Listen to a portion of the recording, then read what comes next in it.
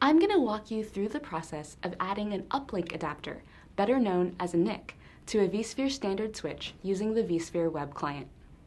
By the end of this video, you'll have a better understanding of how to add a NIC to your standard switch.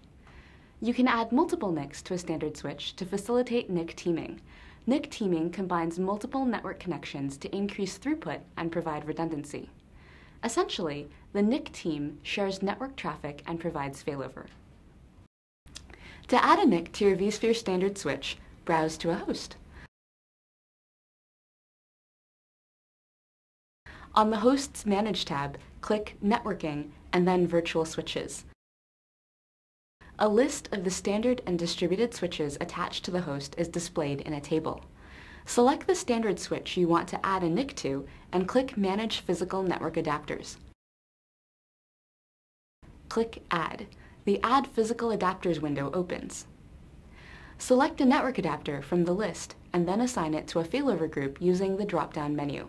You can assign it to active, standby, or unused adapters. For this video, I'll put the NIC in the Standby Adapters group. Click OK. The adapter appears in the selected failover group list in the Assigned Adapters table. You can use the up and down arrows to change the position of an adapter in the failover groups if needed. Use the tabs to the right of the table to view configuration information for each NIC.